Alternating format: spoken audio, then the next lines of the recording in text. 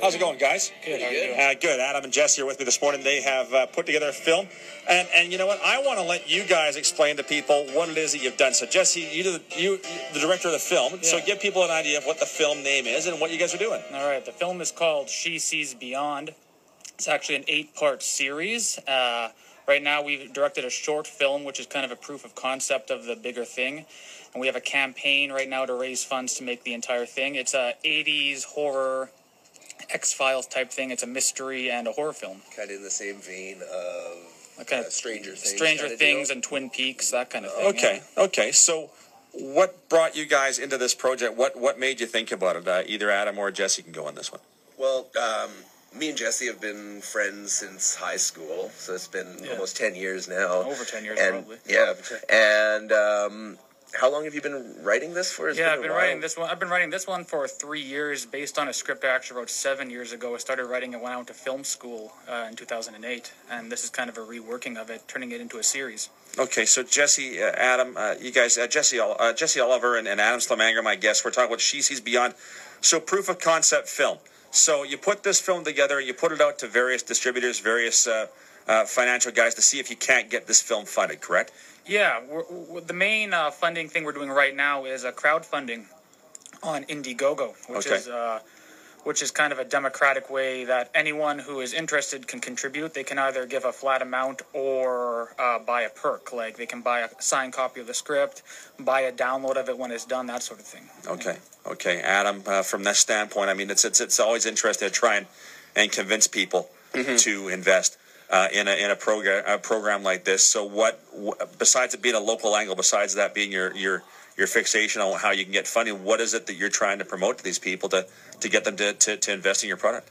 Oh man, I think it's just a really strong product. It's going to be a entertaining final series. We're using local actors, local everything. We're trying to really come from that angle, but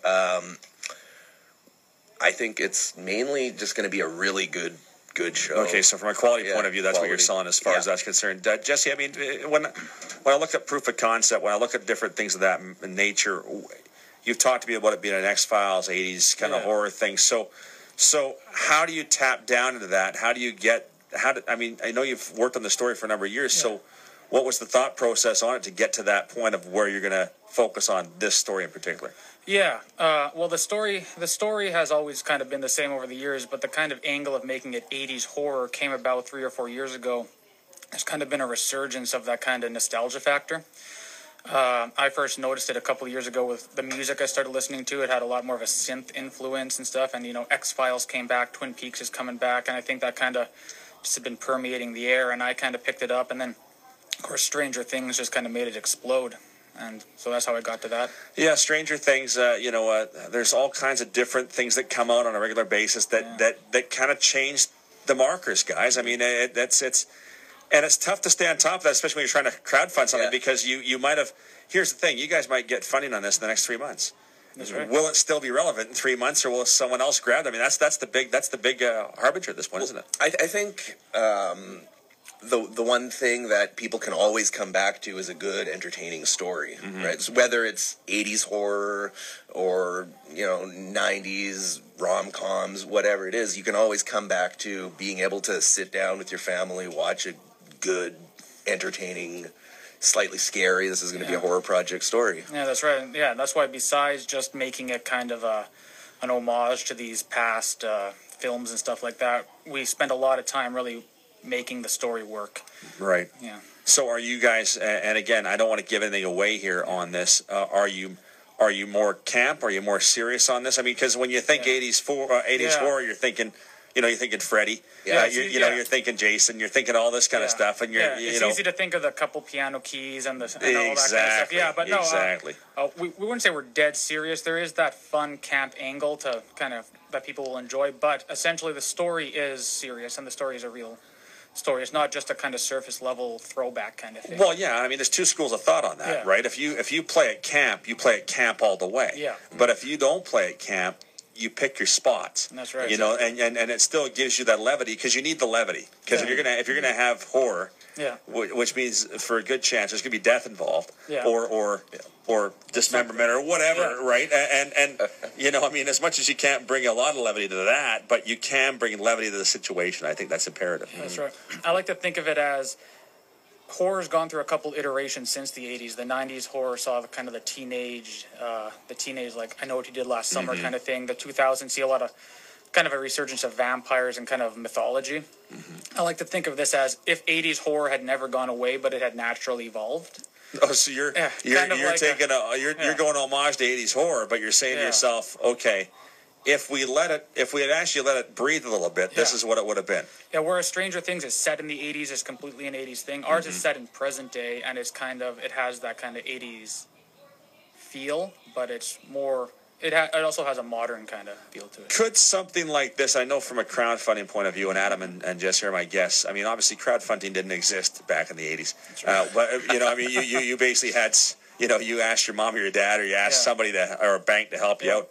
I mean, from that standpoint, how would you have, I'm going to put your 80s hat on, guys. I mean, from an 80s point of view, how do you go get this funded? I mean, how would you have made this happen besides doing what I asked? I mean, there's a lot of ways you'd have to go and tap on people, wouldn't you? Bottle drives. Yeah, bottle drives. And I think car washes. Yeah, the 80s was kind of cool because there were a lot of independent horror films being made in the 80s, and that's kind of where we get that. The big fans of 80s horror movies kind of like that schlocky, low-budget feel. Right? There was kind of that sense that anything was possible with an 80s horror film, and people could just get a couple $1,000s together as long as they had a camera and there's a bucket of blood and make whatever they wanted. The thing now, though, is that modern audiences are expecting, you know, big budget, good camera, good resolution. Everything has to look crystal clear. Well, and they want smart, too. Yeah. You know what I mean? Like, there's a real lack of tolerance now for believing that your audience is not smart. That's right. You know what I mean? Like, everyone, there's no problem having escapist entertainment, okay? So if you want to go for 2 hours and watch Freddy cut up people, that's fine. Yeah. But there was a little bit of a story to that even. Yeah. But now there's a premium on intelligence in the writing. There's a premium on intelligence, more importantly, in the storytelling and how it's laid out there. And I think that you can't get away with that the way that you might be able to get away with that in the 80s when you're trying to do this. Yeah, right? Absolutely. In the 80s, it was kind of just what's fun, what's kind of new and sensational that you get to see. Yeah, and I definitely tried to incorporate that intelligence factor into the script. By making it about the 80s, my screenplay is a throwback to the 80s in the sense that one of the main storylines is that in the 80s there was a string of murders. Right. And today, the detectives that are investigating the present-day murders are looking back at those 80s murders, and they get sidetracked to the point where they can't even see what's happening nowadays because they're so obsessed with what happened in the 80s. Sure. So I'm kind of playing on that nostalgia factor and the sense that people are always looking to the past, but not really... Well, and it's, you know, that kind of cold case stuff gives you all kinds of different angles to play with too, right? I mean, that's the key to this, is that there's, like you said, the method. We talked about Salvador Dali, for God's sakes, this morning, and about the fact that they're pulling his body out decades after he's been dead, to establish paternity. Really? Oh yeah. Wow. So I mean, so from that standpoint, I mean, that's not a murder, because I mean, Salvador Dali he died, but from a standpoint of an interesting story, you're like, man, like. Yeah. People always have to look into the past to see where they're going, right? Look back to look forward, kind of deal. And we're so saturated with like 80s media right now, 90s media and stuff like that. It's kind of a lot of present day stuff, even in music and stuff, you know, has that 80s beat influence. It was a simpler time when the world wasn't. Jesse Oliver, Adam Slamang are my guests. We're talking about She Sees Beyond. It's their concept video, but also they want to get into a series on this. We'll talk more about that momentarily. I want to talk about local angles on this. You talked about local actors. You talked about local shoots. I want to talk more about that. More with Adam and Jesse and She Sees Beyond after this on Pulse FM. Stand by. Adam Slamang, Jesse Oliver, my guest. She Sees Beyond is their project that we're working on right now as we get towards things. Okay, so this is complete now? This first part's complete? That's right. Yes. We've made a promo video, which is a proof of concept for the entire series. Okay, how long is it? It's 10 minutes. 10 minutes long. So it's like a short. It's kind of a short film. And so what do you guys do? Walk me through the process. Do you put this out to people? Have you done that? Have you tried to look for distribution that way or anything that way, or what have you had? I mean, everyone has good news and bad news, so let's go bad news as well, okay? Sure. Have you been rejected on this stuff, and did they give you a reason as to why you were rejected? Yeah, well, the main way, besides this crowdfunding thing that we've done, is grants, and yeah, we have been rejected on grants. Okay. Yeah. Okay. Well, that happens. It does, yeah. Right? So it's very competitive. Yeah. Oh, it's a very competitive market. And that's the thing people forget here is that, as for every Adam and Jesse I've got 10, 15 guys that are doing the same damn thing that you are, or ladies that are doing that. Well, this is right? Hollywood North, right? Right. Vancouver's just down the road, and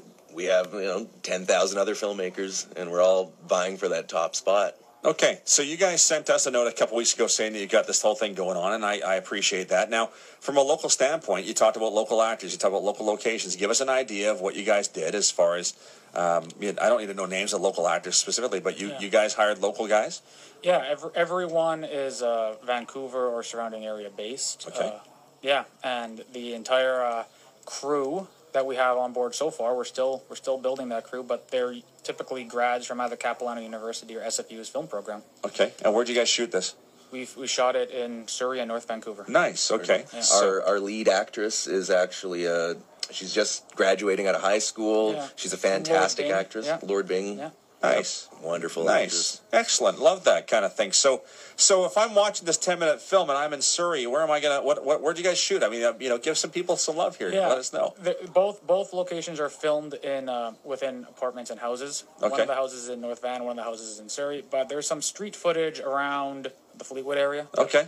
Yeah, so... Not yesterday, right? You guys weren't there yesterday with the police tape up and all that kind of stuff? No, it didn't work out. We got to keep our raving fans away from us. You know what? The RCMP, listen, I could have them here in 10 minutes to talk to you guys about anything if we were down there in Surrey yesterday. Looking over the tapes, yeah. Yeah, no, you know what? I mean, I think that the important thing about what we try to do on this program is make sure that we talk local and we talk what's important to people in Surrey. So when we hear that you guys are trying to bring this into Surrey, trying to bring it to North Vancouver, but trying to bring it south of Fraser, it also means Surrey. opportunity That's right. for other people as well to understand that that's, I had a student filmmaker from Surrey here, Mr. Peverly. I had him in a couple months ago, and he's 17, 18 years old, and it took him about 19 months to shoot it.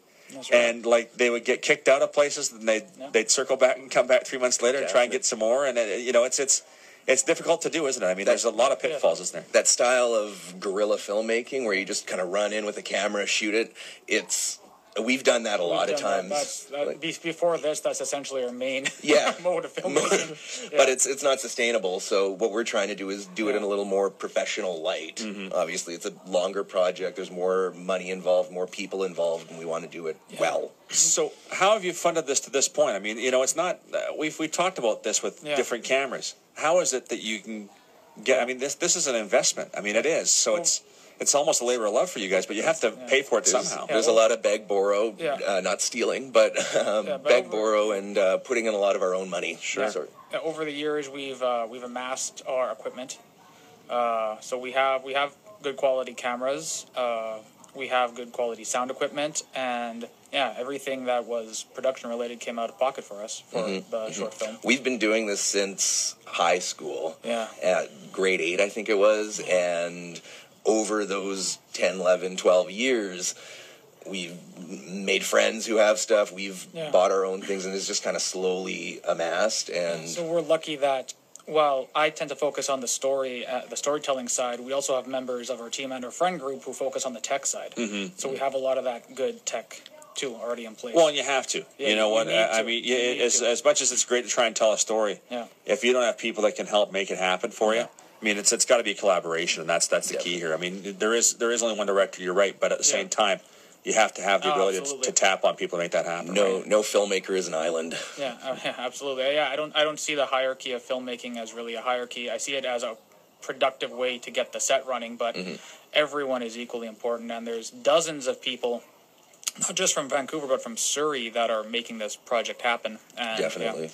And that's one of the things we're trying to do with this is just to be able to compensate everyone a little bit for their time, because we're all adults. We're running. We have jobs and bills to pay. Oh yeah. So, well, I mean, anyone who's looked at our email string, understands that it took us about 10 emails to put this together. It's not like it's not like, oh yeah, just show up tomorrow at 6:45 to make it happen. So Adam Slamang, Jesse Oliver, my guest. She Sees Beyond is the project they're working on right now. So it leads me to what's important next. Okay, so we've talked about the 8 episodes you guys are working on, but let's get beyond that for a moment. Adam, Jesse, 3 years from now, what do you want to be doing in the business? I mean, I mean, this is a step to another step to another step. So, definitely. From a progression point of view, I'll start with Adam first. We'll get to Jesse second. Adam, from your point of view, what do you want to be doing in 3 years with in this business? In this business, I have, just off the top of my head, I have 2 other television series ideas I would like to make. Mm-hmm. I think if we can get this done, that would lead to those becoming done.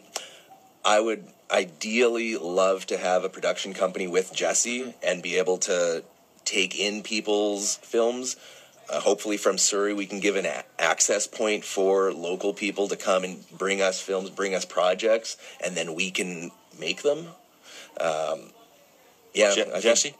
Yeah, well, I think Adam covered all the creative stuff that I want to do. I'm largely on the same page as him, so I would just also want to be able to continue making creative projects and continue and help people out who may not have the opportunities, and just really create a good network and maybe get filmmaking into the hands of people who might not have access to filmmaking, because even though we haven't done it on a huge professional level, it's been very fulfilling for us. And I think it's very fulfilling for anyone who gets involved, and I'd love to be able to go help. Exactly. And I mean, of course, there's YouTube that, you can film something on your camera and throw it up there, but I think there could be an easier way to expedite people into a professional realm where they're... Well, the biggest problem we have is that there are so many good creative people out there that simply do not have access. That's right. And some of the most brilliant people are the poorest ones, you know what I mean? Like, and usually. Because, well, from a standpoint of life experience, is that you have to be creative. You have to kind of improvise on the fly in your life. And I don't think that you get that all the time necessarily. And this is just a broad statement more than anything else, is that sometimes adversity breeds the most creative people that are out there. And I think that there are people that are out there that are dying for a hand. They're dying for a vine just to do whatever it is they want to do, whether it be film work or art or radio or whatever the case might be. And you make the point of trying to make that happen. So before I let you go, I want you guys to give us a plug. Where can I be a part of this crowdfunder? What can I do on Facebook? Where can I go? Sure. I think the easiest way is to go to our Facebook page, which is facebook.com/SSBfilm, SSB as in She Sees Beyond. And from there you can find out everything you need to know. And at the top of that page is a link to our Indiegogo crowdfunding campaign. And if you click on that, you'll get paragraphs and paragraphs about what we're doing. And our 10-minute video as well. And you'll be able to see the 10-minute video, So you can see the concept video there and get an idea and decide whether or not you want to invest at that point. Yeah, that's right. So you're putting your money where your mouth is. Even share it. Exactly. Even sharing it's great. Sharing would be lovely. Okay, well, we'll put it on our Facebook site later on today. How's that work for you guys? That sounds fantastic. All right, Adam, Jesse, great to be a part of the program today. Thank you so much. Thank you. Thank you for having us. We'll chat you again. Again, keep sending me updates. You now have my email, Adam. I'll keep you in the don't loop. be a creeper, but again, at the same time, keep us up to date with what's going on. Sure. And Jesse, thanks for that. Wonderful. All right, Adam and Jesse, again, for She Sees Beyond, you can go to Facebook. Again, go to facebook.com and then /SSB Film, and you'll find all of the information there that you can find about She Sees Beyond. Adam Slamang and Jesse Oliver.